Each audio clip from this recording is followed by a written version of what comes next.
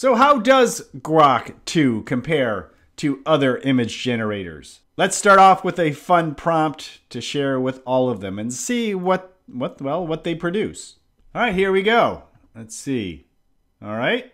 Okay, now, very realistic. And this is something that I've noticed with Grok, is that the models, the people are very realistic and usually with a nice variety of looks. So let's take our prompt and go to some other platforms. Let's go to Midjourney. Same prompt. What does Midjourney give us? All right, interesting, but not really what I was looking for. And you know, I've noticed this a lot with Midjourney. Midjourney has not been showing faces. Not that it won't. Here's a recent prompt that I did. Fashion model with purple gloves walking down a city street. And yes, you can see people, but two of them, you can't see the face. And here, all four are that way. And sometimes I feel like I have to fight with Midjourney. But Midjourney does have a number of tools that will help you refine what you're looking for. But we're not going to explore that right now. That'll be another video. Here's Canva.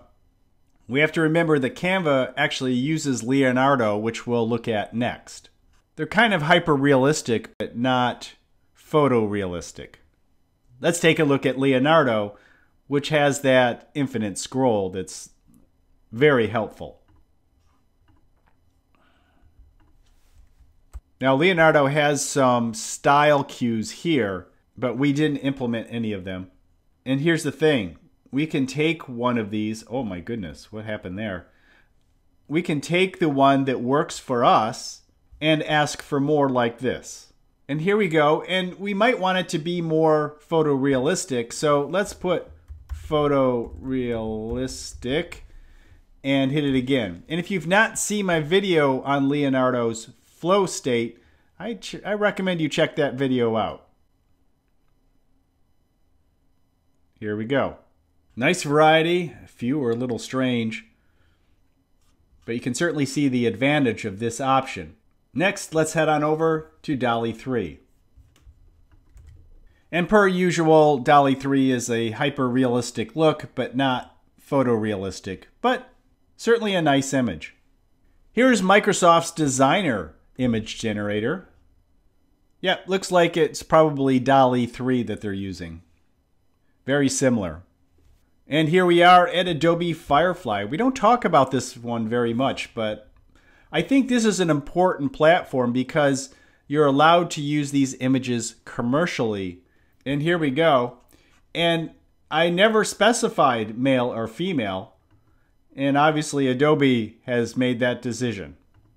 I believe Adobe is going to be one of the solid players, and I'll certainly do some reviews coming soon. So what do you think? You forgot who we were comparing it to, right? Grok. I think Grok has the most realistic people, such as everyday people. I think Midjourney kind of failed. Canva did a good job using the Leonardo system. Leonardo does a great job just because you have such an opportunity to refine your image to get exactly what your vision is. DALL-E does what DALL-E does, hyper-realistic. And Microsoft did the same thing, probably using DALL-E 3.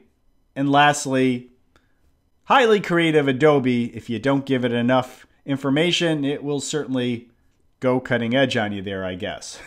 Or not make the assumptions that you had in your head. But that's the case with any AI. If you give it room to assume, it quite often will. Which is your favorite image AI generator? Let me know in the comments below. And of course, we'll talk creative AI on the Creative AI Show every Monday, where we are two creative guys talking AI.